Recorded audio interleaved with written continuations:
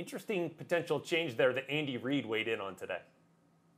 Listen, I don't know if it's going to pass or not. I know the special teams coaches aren't real big on that.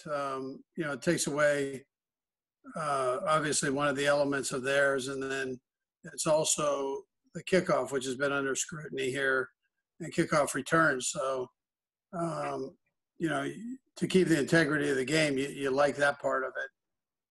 On the other hand, if it does pass, and we've got a guy that can do 4th and 15s. I mean, he would give us an opportunity to be able to do that.